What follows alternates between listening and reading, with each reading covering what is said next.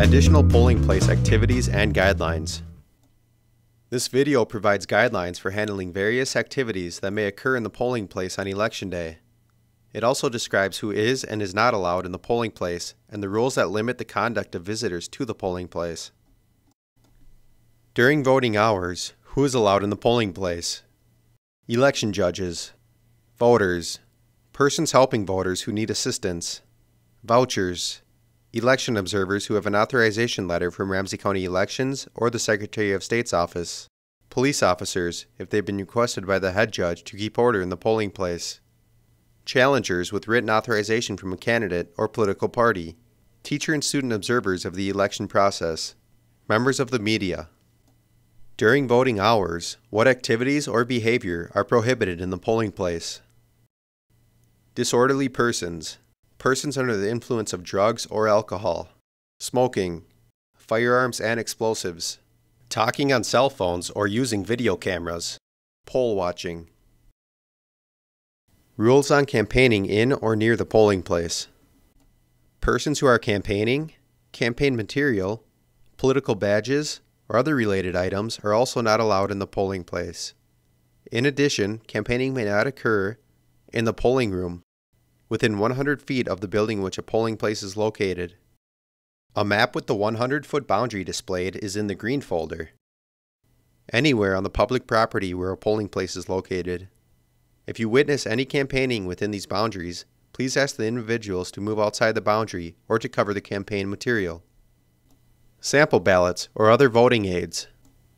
Sample ballots and voting aids are allowed in the polling place if brought in by voters for their personal use. These materials cannot be displayed outside of the voting booth or left in the voting booth.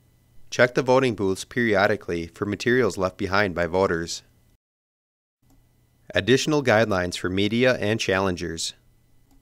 There are two groups of people who are permitted to be present in the polling place but have further guidelines which they must follow. Members of the media and challengers authorized by candidates or political parties. Media. Media presence provides a valuable form of transparency to the elections process. Media photography and video recording is allowed in the polling room with limitations.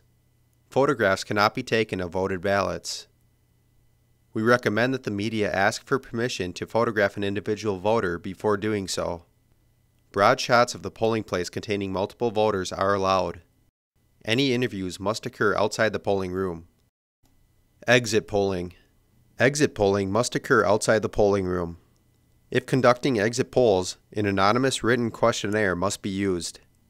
More information on the conduct of media and exit polling can be found in the Polling Place Reference Guide. Challengers. Official challengers may be present in the polling place to challenge the eligibility of voters.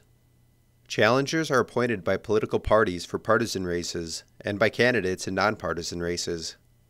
The head judge assigns a seat to the challenger, usually at the registration table, and the challenger may only challenge the eligibility of a voter based on the challenger's personal knowledge. Challengers are not allowed to make lists of who has voted, as this is considered poll watching. Challengers may only address election judges, not individual voters. Only one challenger per party or candidate may be present in the polling place. Challengers are allowed to remain for the entire day. The basis of all challenges must be stated in writing on the Oath of Challenger form. This form must be filled out by the person making the challenge and also completed by the election judge. First, have the challenged voter swear to or affirm the oath of challenged voter. You may then question the voter on the criteria on which the voter is challenged. If the voter's answers indicate the voter is eligible to vote in the precinct, allow the voter to begin the registered or non-registered voting process. If the voter's answers do not indicate eligibility, the voter is not allowed to vote. If the challenger persists with the challenge after going through these procedures, have the voter verbally repeat the oath at the top of the polling place roster and continue with the registered or non-registered voting process. If any challenges occur, record them on the Election Day Journal and include the voter's name. More information on challengers is available in the Polling Place Reference Guide.